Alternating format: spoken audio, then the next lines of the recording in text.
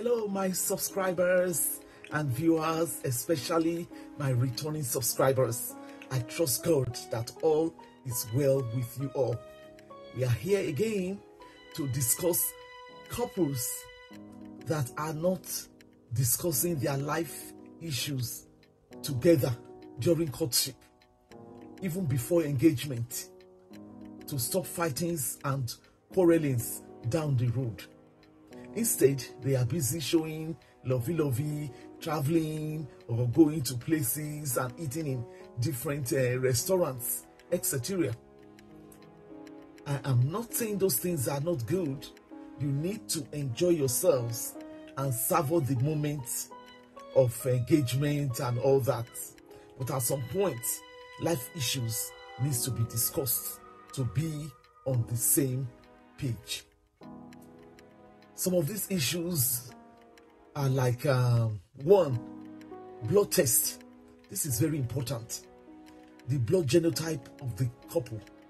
In marriage, the SS genotype, being a sickler genotype, cannot marry an AS or an SS genotype spouse, because both of them have a possibility of having 2 children out of 4 being sicklers, or even the whole 4 if they are unlucky.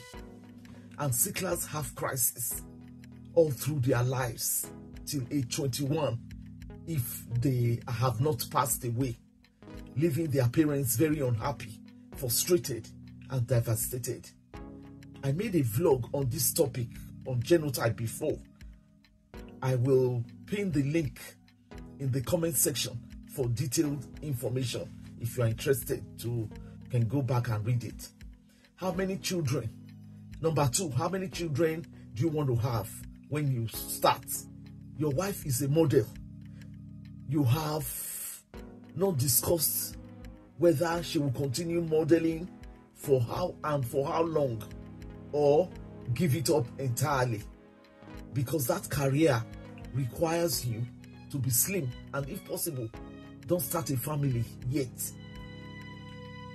Maybe your wife is also a career woman, maybe a hair hostess. You have not discussed or agreed if she will stop working when the children starts coming and become a full housewife, which some men want their wives to be, for a while or permanently, or provide alternative solution of how she wants to take care of the children while she's still working. Each couple's situation is different. You can't compare each other's situation. The fact that your friend did it one way, you will also do it the same way. No 2 relationships are the same. Your husband is abroad and you have not discussed the difficulties and length of time of processing papers and have the understanding of how you are going to run the family, since you will be living separately for a while. Another one, your finances. Who is going to be doing what? Are you going to have a joint account, or you will have a joint account and also have your own personal accounts? This needs to be discussed. This is what causes friction. The welfare of your unborn children. Where and what kind of schools will they attend? Where are you people going to stay when you are married? Are your parents old? Will any of them be living with you people? Where and when? My viewers, what kind of advice do you have for couples that are heading towards marriage? Please comment and give your own advice. Some ladies feel that their partners have money, and as such, they don't need to discuss or be in agreement with anything. Whatever he says is okay with them. Money can solve everything for them.